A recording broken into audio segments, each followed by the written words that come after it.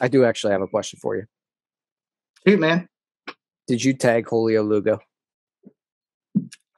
Man, are you kidding me? Really? It looked like you did. Jerry Mills had to apologize. That's all I'm saying.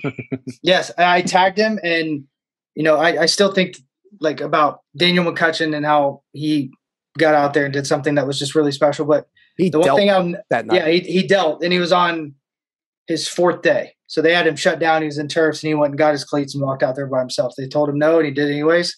I'll respect that man for the rest of my life and his life. And the one thing that I still can't believe is the common denominator across the board with every umpire was like, you got to lay into him, leave no doubt.